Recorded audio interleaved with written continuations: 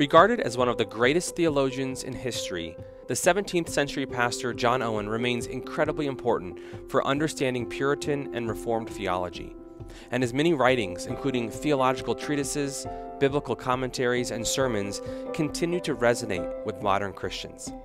My guest today is Lee Gatiss, and in our conversation, he walks us through the life and times of this prolific theologian, introducing us to the man, his works, and his legacy. Lee Gatiss is the director of Church Society and a lecturer in church history at Union School of Theology. He's the chairman of the Global Anglican and on the editorial board of Studies in Puritanism and Piety. He's written or edited more than 30 books on the Bible, theology, and church history, and also serves as series editor for the Complete Works of John Owen, a new 40-volume series from Crossway aimed at introducing a new generation to John Owen's legacy. The most recent volume to be released is Volume 28, which includes Owen's writings on Scripture, the Sacraments, and other topics related to the church. Let's get started.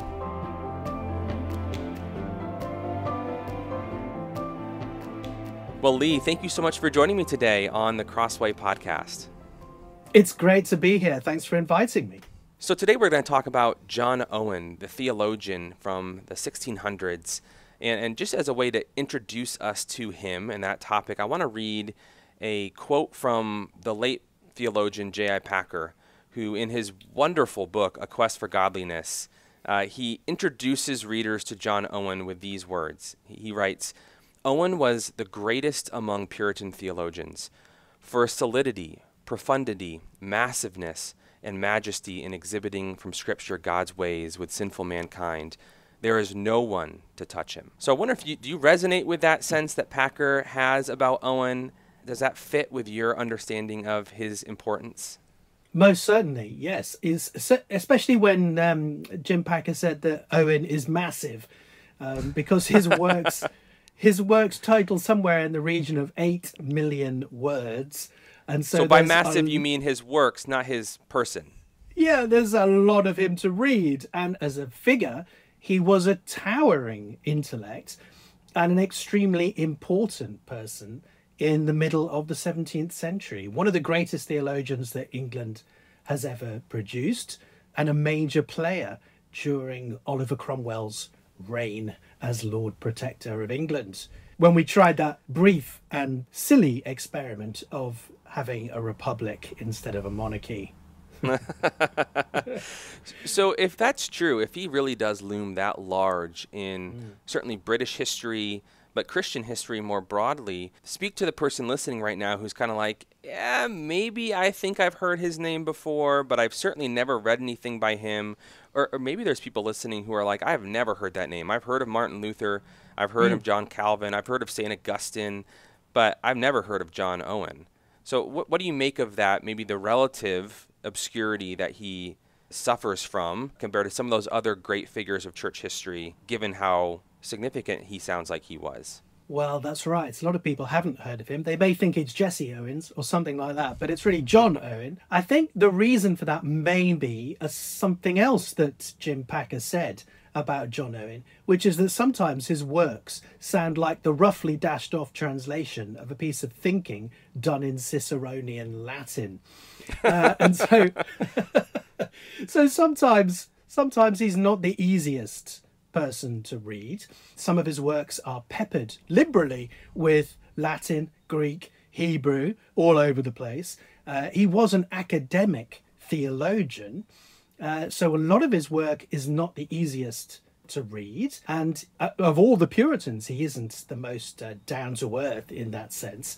You'd want to read someone like John Flavel or Richard Sibbes, or another great Puritan, to get a great sense of the Puritans as down-to-earth preachers. Owen's a different kind of man. He's more academic. So he is known in academic circles, but he's less well known amongst a popular audience because some of his work is more ponderous and more difficult to understand. However, it's not all like that.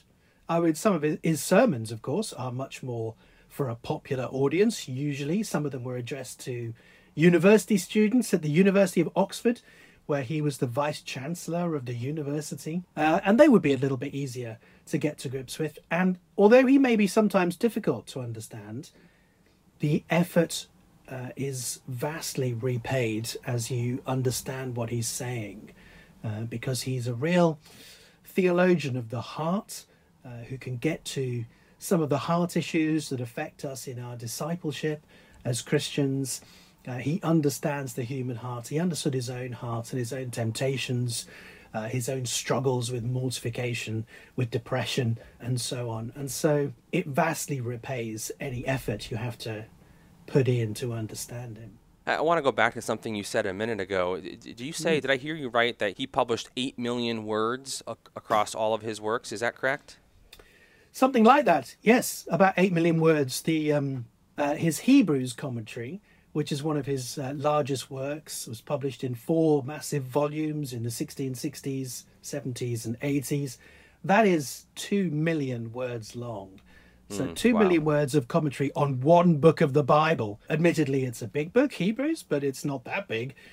So his commentary on Hebrews is, I think, 2 or 3 times as big as the entire Bible, which is quite something. But that's only a part of his work. That would account for 9 volumes of our new Crossway series of John Owen.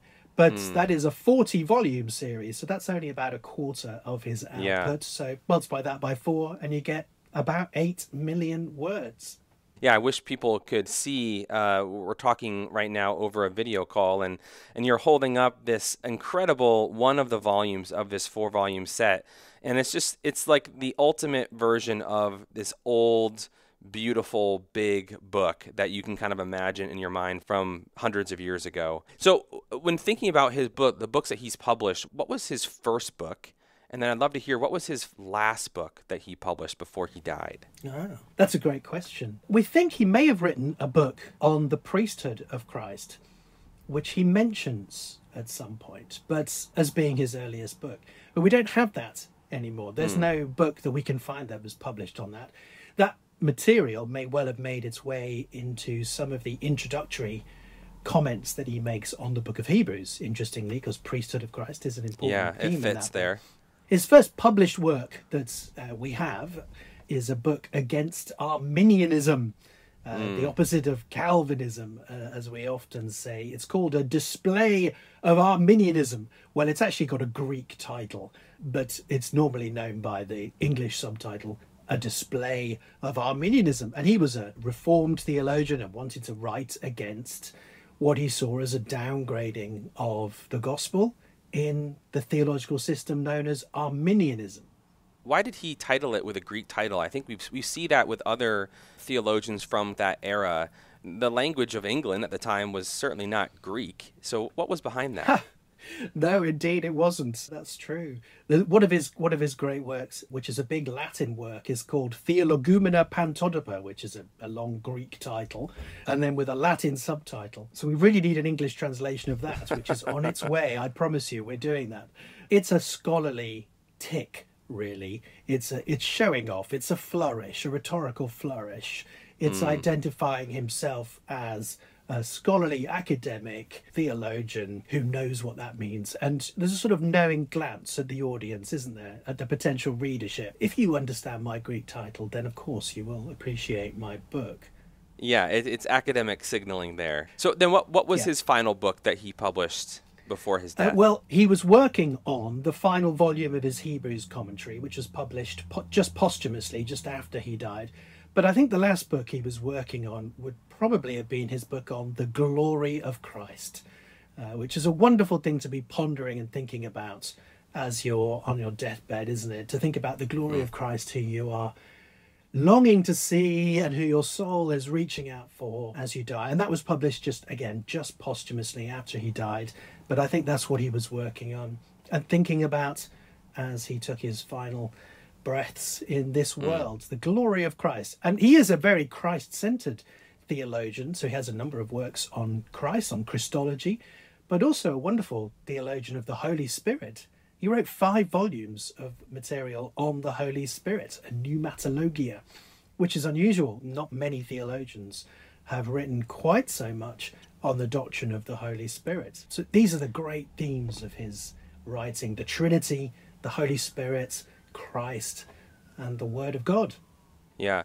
So I want to dig into a little bit more of his personal life and kind of what his day-to-day life might have been like. But before we go there, just one more comment about his kind of theological legacy. So you mentioned that he's known for his writings on the Trinity and the Holy Spirit, and even just the striving for holiness as God's people, as God's children. When we think about his legacy theologically, how does he kind of fit with other, again, maybe more prominent theologians like a Luther or a Calvin? We view them perhaps as like pivotal figures where they help to shape the trajectory of Christianity in really big, notable ways. They help to spark, say, the Protestant Reformation in the case of Luther. So does Owen have a legacy like that, or is his a little bit different or maybe less, in some ways, influential compared to those other guys? Yeah, well, Owen isn't a world changer in the way that Luther and Calvin were. There are very few world changers in human history. Someone like Marx or Aristotle could lay claim to that. You know, they've changed the whole landscape of intellectual life and endeavour. Owen is not that. Owen was born in 1616, the year that Shakespeare died, which, if you think about it, is 99 years after the 95 Theses of Owen, of Luther. So he is 100 years after the start of the Protestant Reformation. So he isn't fighting those same battles of the early days. He is an academic institutionalizer, you might say, a synthesizer. He's a brilliant synthesizer of material. He's trying to defend Reformation insights into the glory of God, into justification by faith alone, salvation by grace alone, and scripture alone, those solas of the Reformation, you might say. He is trying to encapsulate those, defend those, and pass those teachings on to several generations after the Reformation, at a time when those doctrines are under increasing attack from increasingly sophisticated Roman Catholic and other opponents. And so Owen is trying to defend the fort that Calvin built, if you like. He's not building the fort himself, but he's trying to defend that same fort and developing academic, scholastic is the word sometimes used, but it just means academic. He's trying to develop the academic tools and defences against those later attacks on the gospel. So that's who he is, that's how he fits in. That being said, there are some unique things about him, and he lived at a unique time. So that, you know, he's a very different figure to Luther and to Calvin. Yeah, and we'll get into some of those things, some of the uniquenesses of his time in just a minute. But maybe before we get there, tell us a little bit about Owen the man, about Owen the husband and the father. Did he marry and have children? He did. Yes. He married a lady called Mary, and they had 11. I'm sure many of your listeners will also have huge numbers of children like that, but it's more common in those days than it is today. They had quite a sad life, really, because unfortunately only one of those children survived beyond infancy. So 10 of them died in infancy. And actually the 11th child did also die before Owen and had a really difficult marriage and a difficult life and then died. So he had to bury all 11 of his children. His wife also died, and he remarried after she died. He married a lady called Dorothy as his second wife. But yes, life wasn't easy for them as a family.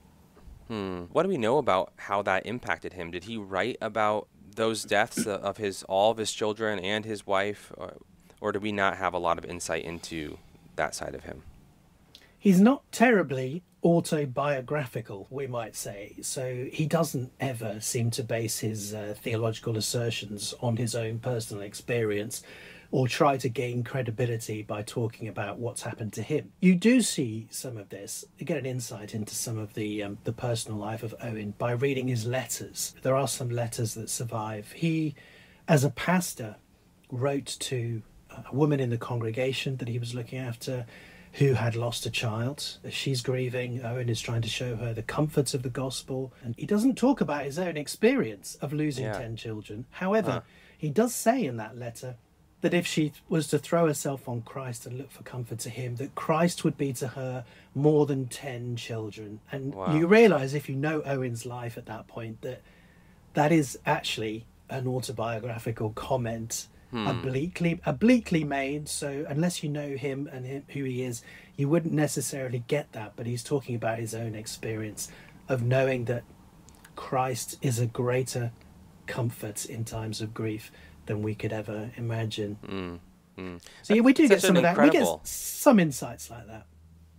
Yeah, that's just such an incredible little transparent moment that, yeah, having a little bit of that context helps you to see how truly autobiographical that actually was. There's some other times, I mean, I remember reading through the commentary on Hebrews, and, I'm looking at the details of the Greek exegesis and trying to translate the Latin and Hebrew as I go. And then suddenly, as he's speaking about the tears of Christ, Hebrews chapter 5, he has a wonderful little comment, just suddenly, where he talks about himself, and he says, very, unexpected and out of character and out of place, almost in the commentary. He says, I don't know how other people cope, but I have often much ado to keep from longing after the shades of the grave. And that's just an insight into the despondency and difficulty that he had psychologically at that time. And he wouldn't have the language that we may have now, I guess, to express some of that. He doesn't talk about depression or anything of that sort, but that is what is going on. I long for the shades of the grave and the rest of another world. He just drops that comment in because he understands the tears of Christ are also his tears in some way. Sometimes I think that can be one of the hardest things about studying history and even reading the words of historical figures is we can feel such a separation from them, and sometimes when they aren't as forthcoming with those personal details like we're used to reading books today where there is a lot of authenticity, so to speak, to the writer sharing how they feel about things. Is that the American word for narcissism? I don't know. You called it authenticity, but for some people it does come across as very, individualistic and it's not Owen's style at all. He wouldn't talk about himself in that sort of way. But I think sometimes the challenge, though, for us as modern readers is we can kind of forget that these men and women were real humans. We were just like us in so many ways. And, when we read this tragedy that 10 of his or 11 of his children died before he did, we can kind of be tempted to think somehow it wasn't as bad for him as it sounds like it would be if it were us. Wow. But I think it's so helpful to get those little insights in where we catch a glimpse, and obviously other figures are more transparent with some of those things. And we kind of see, no, these were people just like us in every way. There are some great vignettes that you can mention about Owen. So when his academic career was cut short by the rise of Archbishop Laud, who is the big bogeyman amongst the Puritans, he's the bad guy. We all go boo, and we hear Archbishop Laud. Laud came in and enforced sort of anti-Puritanism upon the University of Oxford. That cut Owen's career short. And when that happened, his hopes were dashed so much, and he was personally so engaged in that and so involved and connected that he hardly spoke to anybody for three whole months. But in his writing, he thinks, and in his preaching, he thinks he is standing in a pulpit, he is addressing you with a word from God. So he's not there to talk about himself. He's not writing because he's got something to say about himself. He thinks he's teaching, preaching to you. And so he's more going to be talking about Christ and then talking about you. And he's trying to stay out the way, in a sense, so that the message can come through him to you. Yeah, and that's where, like you said before, maybe that we should view that as a sign of his humility and the soberness with which he took his role as a teacher and a preacher. One more question about children. So I know that he wrote some books for children in particular. Can you tell us a little bit about those? Yeah, so Owen was appointed after he wrote that book that I mentioned, his first book against Arminianism. The Parliament thought that was terrific, and they gave him a job as a minister in a church in Essex called Fordham Church in Essex. And while he was there as a Church of England parish clergyman, he decided that it would be a good idea to teach the children, and to do that he wrote some catechisms. And of course we're familiar with things like the Westminster Shorter Catechism. What is the chief end of man? The chief end of man is to glorify God and enjoy him forever. We're used to talking about the Heidelberg Catechism or the Westminster Catechism, these big corporate endeavours, but lots of people at the time lots of ministers wrote their own catechisms in order to teach the children in their parishes. And so Owen did the same, and a little primer on how to read and write and that sort of thing. So he's very much engaged in all the work of the parish, not just in the being the celebrity preacher on a Sunday, but trying to teach the little ones as well. So another interesting fact about Owen that I came across as I was preparing to talk to you today was that he actually played a role, or maybe a significant role, in the publication of John Bunyan's classic book, The Pilgrim's Progress. Tell us a little bit about what happened there. Right. Well, John Bunyan is in prison, of course, for illegal conventicles and praying in extempore ways rather than by using the liturgy of the Church of England, which he wasn't authorised to use anyway because he wasn't ordained. So Bunyan's in prison, but he's a Puritan and he has similar convictions to Owen on some things. And Owen knows him. They're familiar with each other. And so when Owen's publishing his commentary on Hebrews, the first volume of that in 1668, it's published by Nathaniel Ponder, who is the bookseller, the publisher who puts that book together. And this was Ponder's first book, the commentary on Hebrews, quite a difficult book to put together, you can imagine. But Owen then says, hey, you should publish another book, and let me introduce you to my friend John Bunyan. He's a great writer. He's definitely got a book in him. And so Nathaniel Ponder, who is Owen's publisher and published this deep work of exegesis on Hebrews, Ponder publishes Pilgrim's Progress and becomes known as Pilgrim Ponder because Pilgrim's Progress is a runaway success. So was it a success right away? Was it a bestseller sort of right out of the gate when it was published? Yeah, and it's never been out of print, and it's in hundreds of languages and millions of editions, and that is one of the best-selling books of all time. Across all the centuries. So yes, and we have Owen to thank for that. Yeah, that's incredible. In a way. And then I also read that Owen tried unsuccessfully ultimately, but tried multiple times to actually help Bunyan get out of prison because he was in prison for so many years. Why did he fail? Why was he not able to pull the strings necessary? Because Owen was a pretty influential, well-known figure at the time, and theoretically had some political power, did he not? Well, the thing is, we look back from our century and we look back to the 17th century and it looks like one large blob of 17th century. But actually, when you're in the midst of it, it has mountain peaks and troughs and plateaus. And the lay of the land at the time for Owen was different depending on which year you were in. So he's a rising star in the 1640s.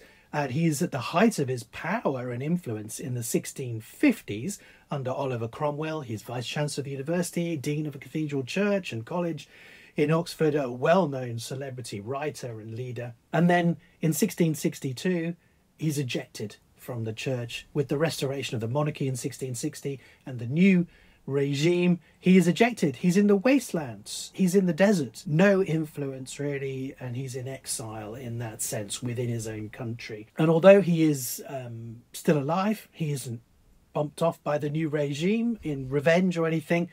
He does have some access to the king as a leading nonconformist, and he does go and see the king on a couple of occasions to speak to him. At one point he says the king said to him, why do you knock around with this guy Bunyan? Isn't he just like a tinker or something? What do you want to do with him? He's not a great academic like you are. And Owen just said to him, well, Your Majesty, I would gladly give up all my learning to be able to preach like John Bunyan. Oh, wow. And Owen did go before the king on occasions to say, please can you not persecute the nonconformists quite so much? And it didn't always work, because Owen wasn't in power anymore. So although he had some access occasionally when it was allowed, he didn't have the power that he may have wielded some years before. Yeah, I also read, related to that Owen was perhaps surprisingly an advocate for religious toleration in a way that might resonate with us today in some ways, but might have been a little bit out of step in some ways with his own day. Tell us more about his efforts to promote that kind of toleration. Yeah, and that's quite an interesting and unique sort of thing about Owen, is that even when he is in power, so to speak, the chaplain to Oliver Cromwell, the preacher for the Council of State, and he's appearing in Parliament to preach and so on. Even then, he is advocating for a form of toleration of others. So he's not trying to make everybody in the country into a congregationalist, which is what he eventually decides he is. He begins as an ordained Anglican minister, ordained by a bishop, and he flirts with the idea of Presbyterianism, which many people do before they grow out of it. There's a twinkle in my eye as I say that. But he flirts with Presbyterianism. Some of my best friends are Presbyterians. But then he eventually decides, under the influence of an American writer, John Cotton, who's English but living in America, that he will be a Congregationalist. But Owen doesn't think that everybody has to be a Congregationalist, and that we should have a system whereby you can be tolerated under the umbrella of a Protestant Reformed settlement.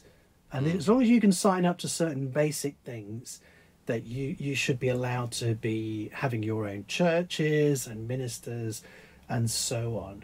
And so that's interesting. He's wanting toleration even when he's in charge. Yeah. And he fights for that same sort of toleration when he's not in charge, when he's on the outside. He's still trying to advocate for that sort of toleration.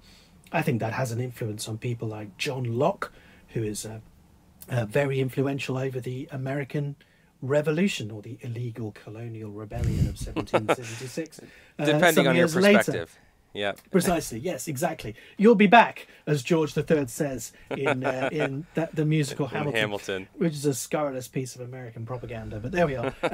So I think Owen's ideas of toleration under an umbrella of Reformed Protestantism are very influential in the future. Of course, he's not tolerant of everything. He doesn't want toleration for Roman Catholics, because they are also a present military and political threat to the country. And of course, many Protestants and Reformed theologians at that time would have called Roman Catholicism evil. The Pope is the Antichrist, they would have said. So there was no toleration for that. And equally, he didn't want toleration for anti-Trinitarianism.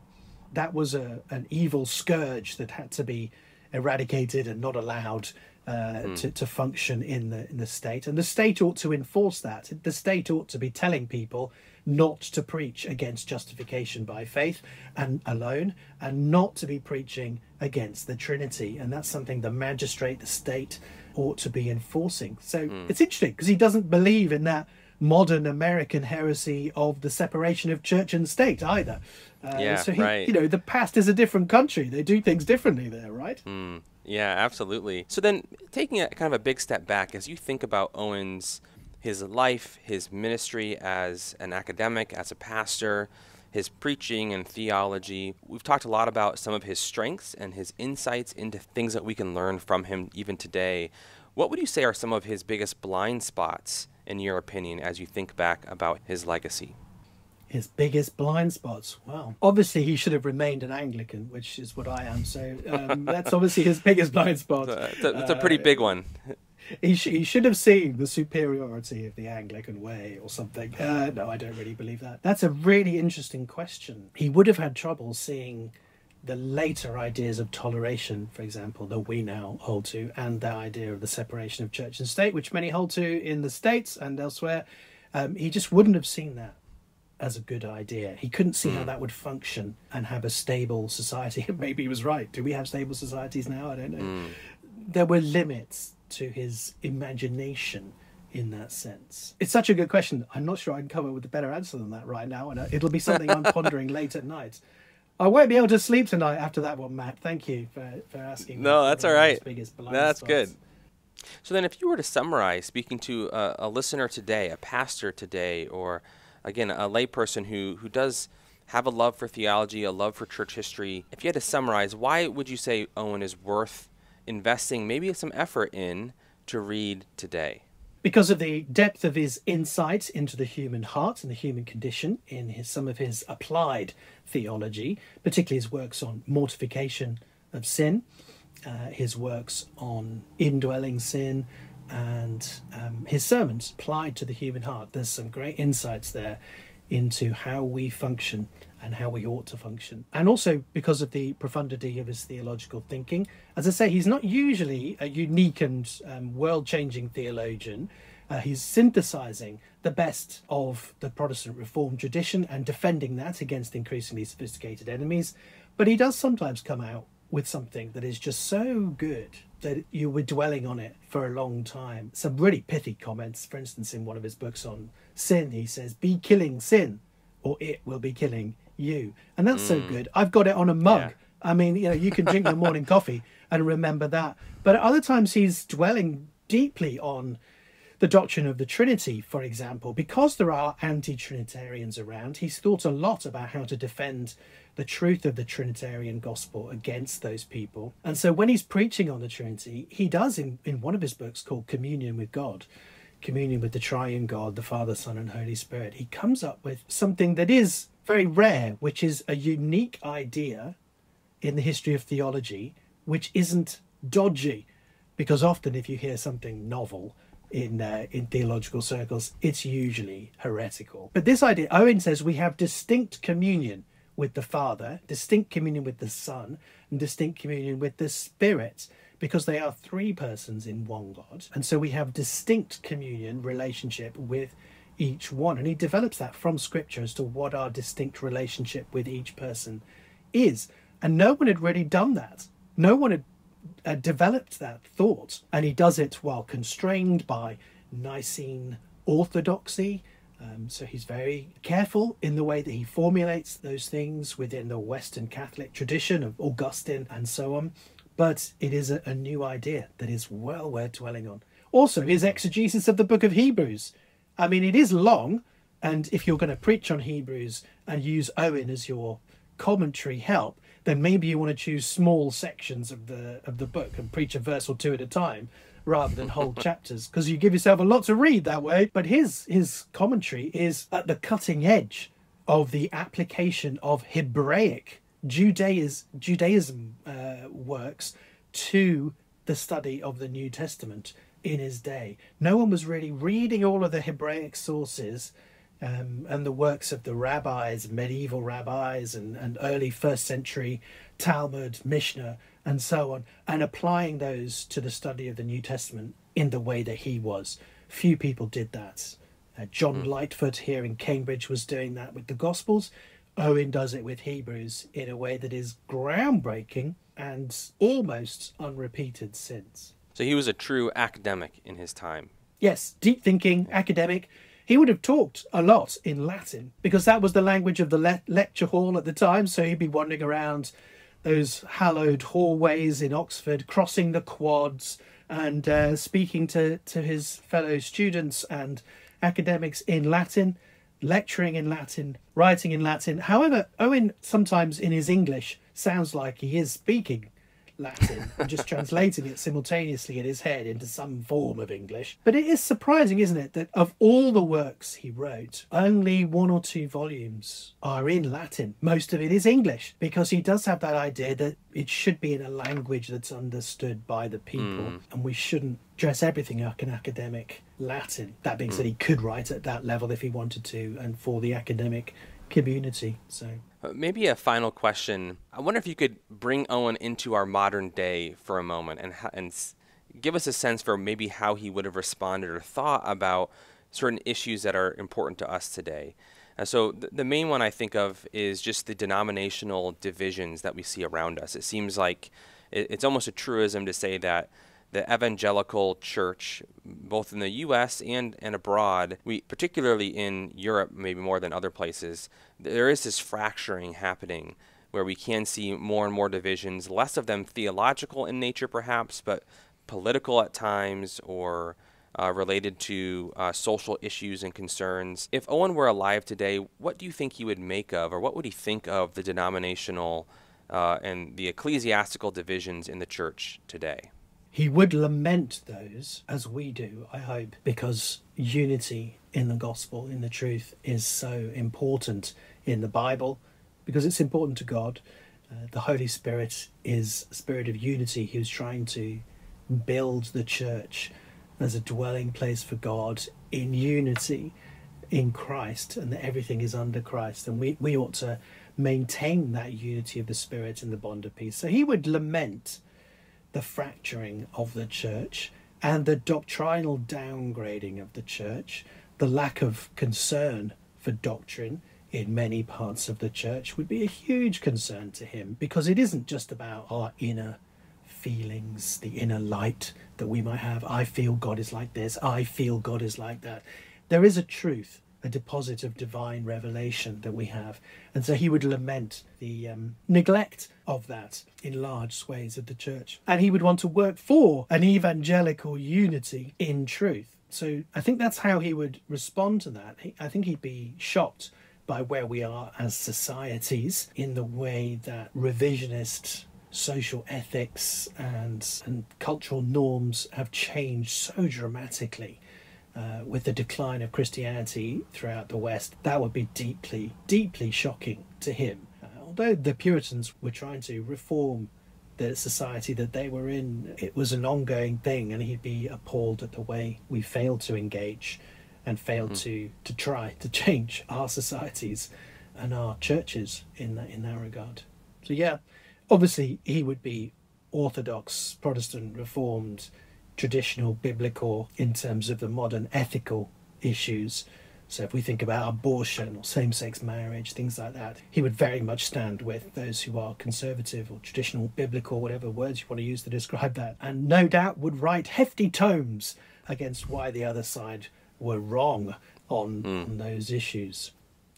He would be amused, I'm sure, to know that he was on the same side as the Roman Catholic Church on some of those ethical issues of the day. But what about the broader kind of political landscape that we're in our country in particular, but again, also in Great Britain and elsewhere in Europe, where we also see just political polarization increasing? And sometimes we can kind of say, we live in the most polarized times in the history of the world, or in the history of our country. No. And yeah, how would he respond to something like that? What perspective could he bring to that? He would say, are you in the middle of a civil war? Because you're not. And he was. I mean, he literally was living in a time of civil war. And he went to war with Oliver Cromwell, the great general. He saw the battlefield. He was there with Cromwell when he fought the Scots and the Irish, trying to bring the Celtic fringe to heel. He was there, and he knew people in the army. His brother was in the army. He was used to a time of turmoil and polarization and instability. In the 1660s, when he's on the outside and not in power, he was watched by the authorities. They came to his church to listen to his sermons. At one point, he was caught in the street by informers and only just managed to escape. The authorities, the FBI of the day, raided his house at one point, and they didn't find lots of secret documents that he shouldn't have had and classified things he should have given back. No, they found that he had 6 boxes of pistols. 6 boxes of pistols. Oh, wow. Because clearly he felt that this is such an unstable time, I need to keep hold of a bit of a personal private arsenal. Now, I know that if you live in Texas, 6 boxes of pistols is paltry and not really very much. Yeah. They're all but for most right people, for most people, that's quite a lot. And it just shows as a little vignette there that he's living in very unstable times. He could well have lost his head or been burned at the stake or something in his day. And we don't tend to do that nowadays, except on Twitter. Do we know what he was planning to do with all those guns? Like, was there any indication? Was he was he part of some uprising, or was it all just personal security or something? There have been suggestions that he was involved in certain plots throughout that period after the restoration of the monarchy. I think, he's very close to some people in the army, some former commanders in the Republic Army, and so he may have just been, looking after the guns for a friend, as they say.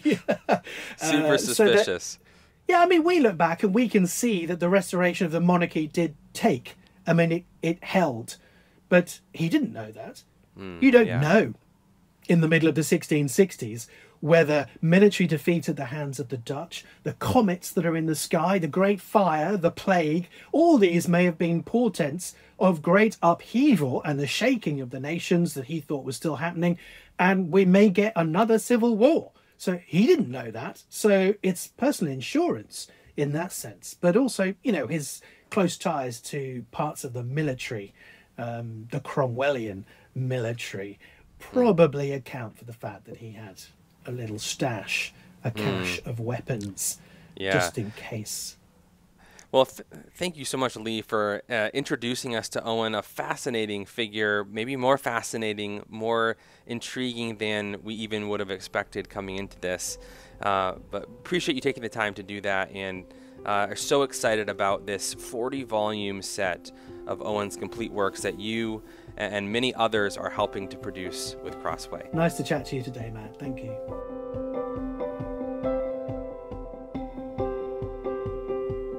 That was Lee Gatiss on John Owen's life and legacy.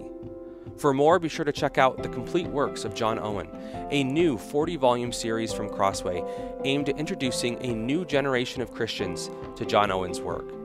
Pick up a print copy of any of the currently available volumes for 30% off, or get the ebooks for 50% off directly from Crossway by visiting crossway.org/plus.